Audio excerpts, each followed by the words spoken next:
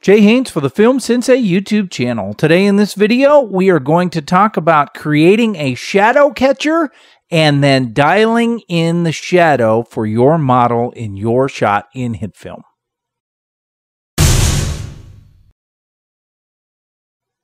So this actually was born out of the forums. Someone asked me if I would do a quick tutorial on how to dial in the shadow catcher information and the actual shadows for a model.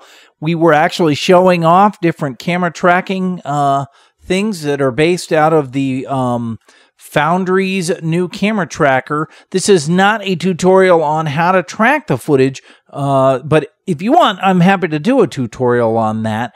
So I'm just going to use a basic background picture instead. So I'm going to create a new composite shot, click OK, and just drag in this background picture. I do want to just make a little bit of an adjustment because I don't like how washed out this is. I want to up the contrast here a little bit, maybe knock down the brightness just slightly. Okay, so now what we're going to do is we're going to add in our model and everything. I'm going to start by creating a new camera. And then, you know, the camera itself is sitting at ground level, so I'm just going to raise that up a little bit, and you can see where the red line is and where the green line meets. Basically, that's where I'm going to, that's basically center of the universe, so about right there. And if you look at the perspective mode here, you can see that I have this camera and it's looking here. And what I'm going to do is I'm just going to go ahead and bring in the model and drop it right there.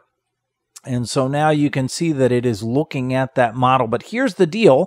If I look at the front of this, you'll see that the model is halfway through the ground. So if I open up the World Transform properties and just adjust the anchor point, I'm just going to have that model sit right there on the ground itself. I'm actually adjusting the anchor point so that if I decide I want to change the size of the model, it will change relative to the ground. So if I go back into my camera shot and I say, well, that's a pretty big looking model. Let me rotate it around. Awfully big car. Maybe I'll go ahead and just, you know, make it about like that size. Okay, so now I have, you know, my model basically in place here. Okay, let me go ahead and add a light.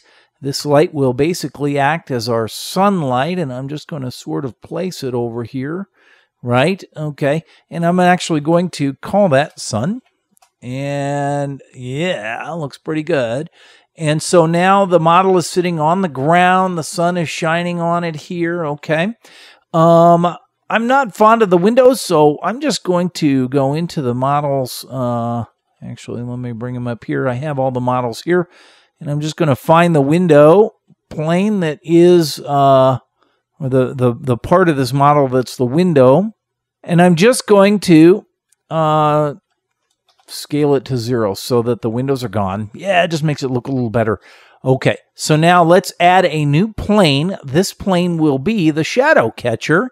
I'm going to make it 3-dimensional, and I will rename it Shadow Catcher, and I will rotate it 90 degrees on its x-axis, and I will bring it down below the model. And so if I go ahead and up the size of it, the scale.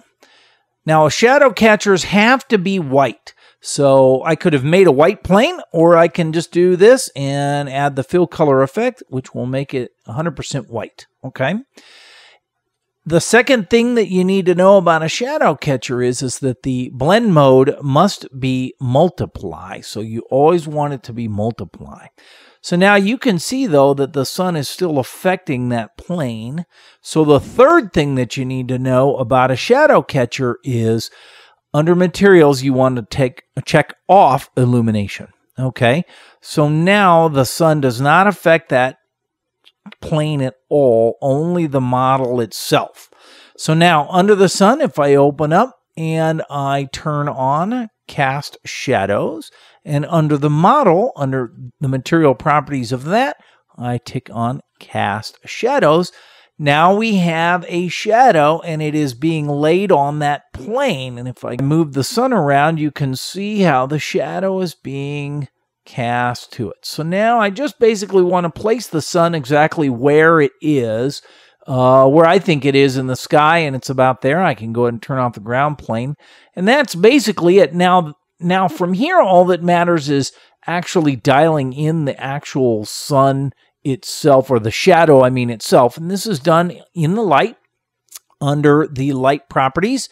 The first thing is the shadow opacity. How bright is it? How much is it shining? If it was more of a cloudy day, it would be much less. If it was, a very dark day, there you go. Okay, I'm going to leave it there. The other thing is the shadow diffusion, right? Right now, it's a pretty defined light. It was a very sunny day, so that's not unreasonable. But because it's on the grass, it's a little bit diffused, right, or blurry. So I'm just going to kick up the diffusion enough where I think it probably matches the other side. Okay, couple of other things here that I would do. I certainly would add a second light, because there's obviously light bouncing off of the grass onto this side. I would probably call this bounce light. Opening that up, I would pick up a little bit of the green off that grass, and then I would take this down, just enough to kind of show that reflectiveness. In the model itself, I probably would go ahead and use the environmental layer so that it has a little bit of the, the reflection of this, part here and that sort of a thing. I would definitely put on a light wrap on the model because that will integrate it better into the scene. And again, I would source the background, and I probably would knock that down a little bit. I might even consider adjusting the sunlight's intensity, so that I think it probably fits here into the scene a little bit better. And I would just kind of tweak that until I really felt that I had it. And pretty much, in a nutshell, that's it in terms of dialing in a shadow catcher to work with your model in your shot. Again, if you're interested in doing a Foundry Tracker tutorial, I'd be happy to do that. Leave a comment below asking for that. Otherwise, if you have any other questions, or you need anything else, comment in the section below. If you like this kind of a thing, definitely think about subscribing to the channel, liking this video, and sharing it with your friends. And as always, thanks for watching.